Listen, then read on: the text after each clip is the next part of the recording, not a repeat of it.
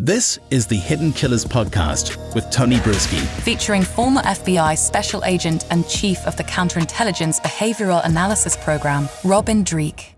How much of the issues with Asa Elrup and the Suffolk County Police Department are a reflection of James Burke? Obviously, he's gone now. He is in jail, but he was the head. And I'm just, he was tainting this department for so long with what he was doing.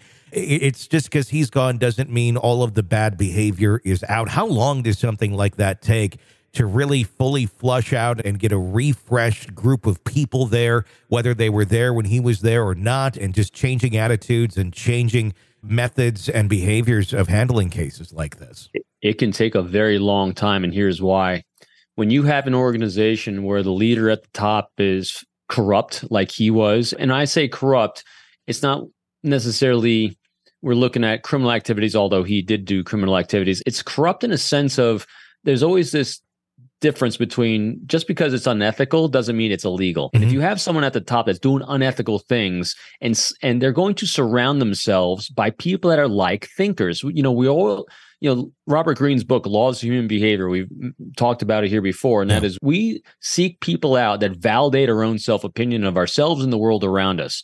And if you're the type of individual like the former chief was, that is all about secrecy, shaming, and hiding these massive character flaws in his life, he's going to surround himself with people that make him feel safe in those behaviors. And people that make you feel safe in those behaviors most likely have the same behaviors. And they have practiced years of overcoming what it looks like to the outside world. I mean, I've seen this in executives and organizations for a long time, especially if it's a nonprofit organization. In other words, government organization is institute. You get a bad seat at the top and a corrupt leader, an unethical leader, or even someone conducting illegal activity, that they form a circle around them, and that circle just filters down the same behaviors. And until all those people are flushed out, it's going to continue because it does. Those behaviors and mindsets start from the top and they keep filtering on down.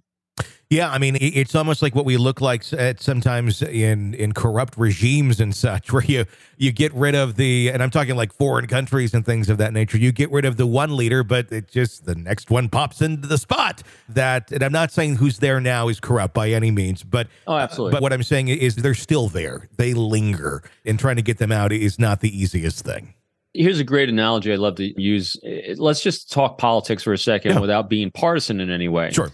So when a president's elected, the president then appoints the leader of every single organization in government, whether Department of Justice, Secretary of the Navy, Secretary of Defense, IRS, Secret Service, CIA. All these organizations then are headed up by someone appointed by the president and their politics. And so that then gets filtered down through those organizations.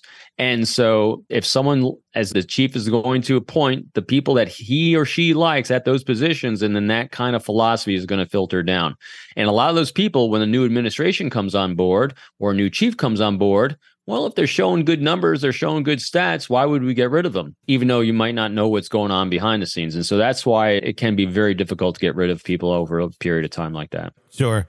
Is it too far of a stretch to ask the question of, did Rex Heuermann have any sort of interaction or relationship with James Burke, considering they both seem to be, as it's been described, cruising for sex in the same areas around the same time? It's not like there's always a big old club of these Johns out there that are trading secrets or anything. But at the same point, they ran in very much the same circles, and there would be a reason for James to protect Rex. At the same time, he's protecting himself from what's going on out there. And there's also, if you want to go super far into this could be a Lifetime miniseries, is, if Rex didn't want to be caught or to be associated or known with some of these people, and they were to go disappear and James were to just look the other way, that could also be advantageous for both of them if they're both using these same people.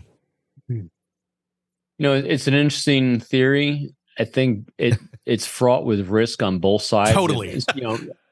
Just because they're both unknowingly of each other, putting a lot of trust in each other to keep each other alive and safe.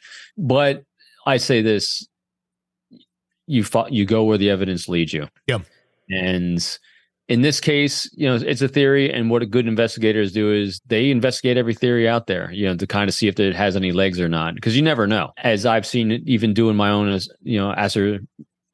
ascertaining information about all these different cases, I get asked my thoughts and theories a lot of times, and 90% of the time I'm completely wrong because I didn't consider X, Y, and Z or something in left court that we never saw. Because a lot of times what happens in these things is we see such a very small part of these people's lives, and people that have lifetime of reps of having secret place really well hidden, you have no idea about things that are going on behind the scenes. And I generally hit these things extremely open-minded with possibilities. So that's why when you mention that, it's a possibility.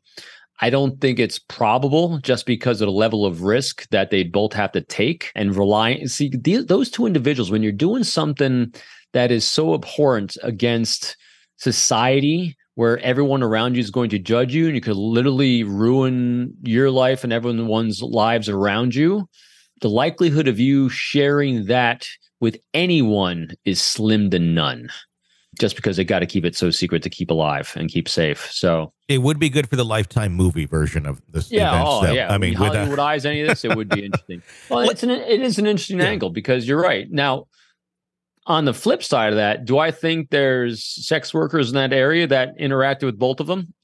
Most likely, because you're right. I think it's a small circle.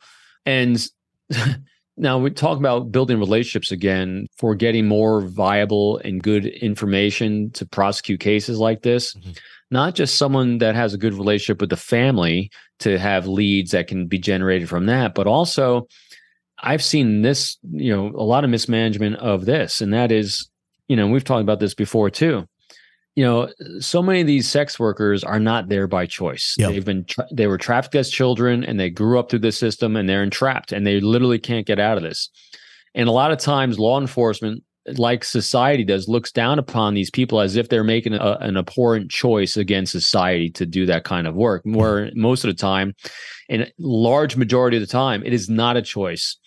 And so the greatest law enforcement organizations across the country that I've seen are the ones that actually have a relationship with these girls and women, and others also, because it's not just, it's men as well, to help them extricate themselves from these situations without judging them.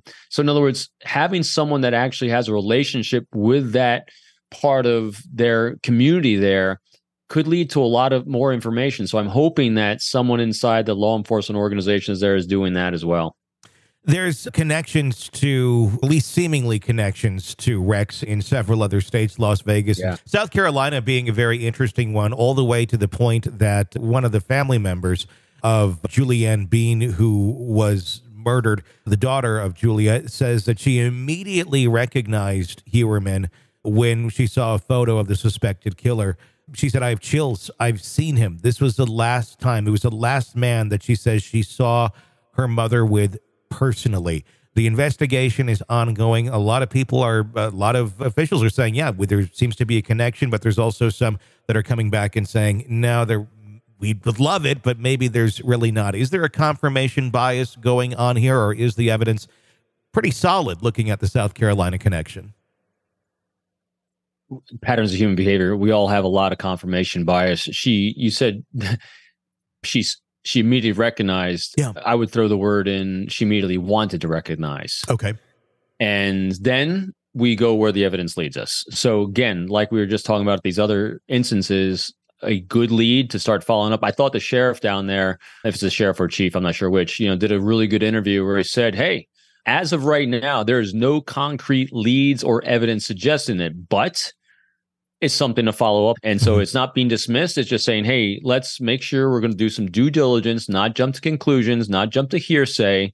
There's a possibility here. So let's start exploring the possibility and do our due diligence to do that. Because yes, we want resolution, in our lives. And so this would give them resolution if indeed there is a connection there. I'm hoping it is a connection, so they can have some closure in their lives. Is it? We'll see. Yeah.